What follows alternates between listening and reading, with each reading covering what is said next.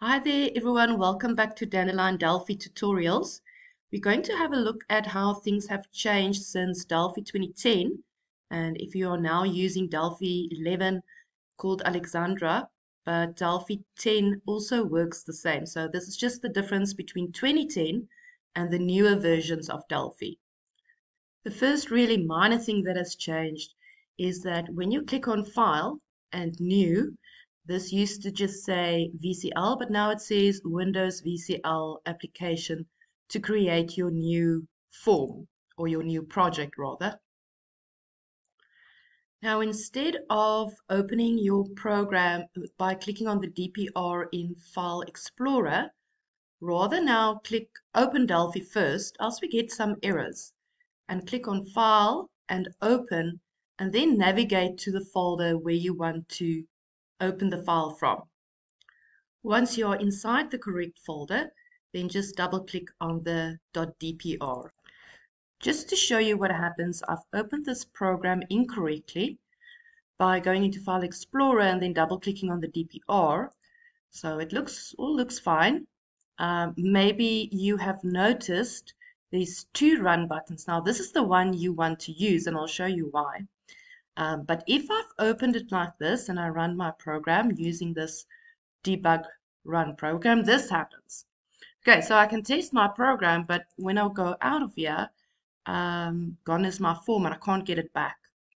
So that's reason number one why you should not open from the File Explorer DPR, but rather open Delphi first. Maybe you noticed that by opening it this way, you are able to use this button here, but I want to show you why we shouldn't use this button. So I'm going to use this button, and when I'm clicking on, I'm just going to put input in here, and this here makes use of a conditional loop. So what's happening at the moment is I made an error in my code on purpose so that I fall into an infinite loop. So now you're going to see it's in an infinite loop, and then all of a sudden it says not responding. Now, the only way to get out of this is by going into your task manager. So now you have to go in here and you have to end the application there, because you can see that that stop button does not work.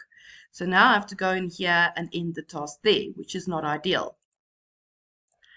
I have now opened the program again, but this time in the correct way by opening Delphi first. And I'm going to use this run button, which is also linked to the F9 key. And I'm going to type in something. I haven't changed the code. It will still fall into an infinite loop. But as you can see, this stop the execution of this code is available for me if this program, you can see I can't move the form. I'm in an infinite loop.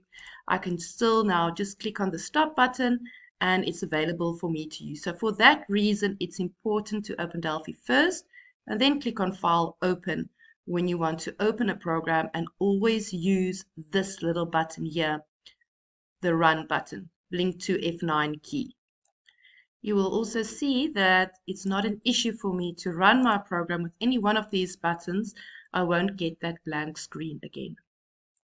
A handy little tool is here at the bottom. You can actually increase and decrease the size of your font, that I find very useful. Another handy tool is if you want your setup in a certain way and you want to easily access, let's say I've pinned the palette and I've pinned the object inspector, and this is the way that I often want to use my computer. I can then go in here and say save desktop. Then I give it a name, so let's just say OB object inspector, OBJ, and palette. And I click OK.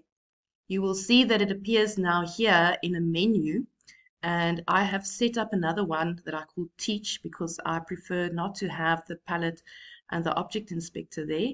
So I can go to this view here, or I can then easily go to that view there.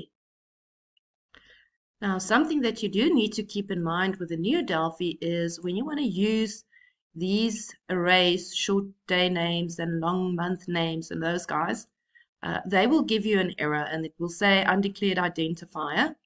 What you need to do, this is how we coded this in Delphi 2010, is you have to add format settings dot before these names. Well, these are arrays, so I sometimes refer to them as functions, but they're not really functions, they're arrays. Don't worry, grade 10s, you can call them functions for now. So just add format settings dot before these, and that will allow them to work. So what I've done now for next year, when you get the code and the memos, you can just uncomment these, take these comments out if you are in Delphi 2010, but I've set up the memo so that it shows with the format settings of everywhere you need it. Another place where you might need it is in past papers. If you do matric final papers, you will see that the data files contain short date format, and then it sets the date of your computer for you. To fix those, you just also add format settings dot, and that will set the short date format. Some past papers also contain the currency string on its own, and it's the same solution. Just add format settings to the front, and then you can still use those old papers to practice with. Something else I find very useful is that you can set the location or your default location from where you want to open your programs from. So you would click on Tools and then Options, and then in Default Folders, just go and select here from the three dots. Go and select the folder that you prefer Delphi should go to when you click on File Open or File Save All, and then click on Save. Grade 10s, that's all for you, but grade 11s and 12s, this is important to know. This is especially when you are creating the program yourself. You're going to create it in the new Delphi 11 or 10, and you want to make use of a database or a text file in your PAT. So what you need to do first is create the interface and save it as usual. Then you need to run it first, and once you've ran it once, it will create a Win32 folder inside of where you saved it. And if you go in there, there'll be a debug folder, and inside of there, that is where you need to place your database and text files. So no longer directly in the folder where you saved the program, but inside of these subfolders. The menu options have also changed for creating a data module. So you need to go to File, New, and then you need to click on Others still. So this was still the same from last year. But in here now, you need to click on Database, and then you click here on Data Module to create your data module if you are using a data module for your PAT. Thank you guys for watching Dandelion Delphi tutorials. I have updated my books for 2023 so that you are able to see all these changes that is required for Delphi 11 and Delphi 10. But please leave some comments if there's anything else you're struggling with this new versions. Maybe I haven't come across it. Hope to see you soon.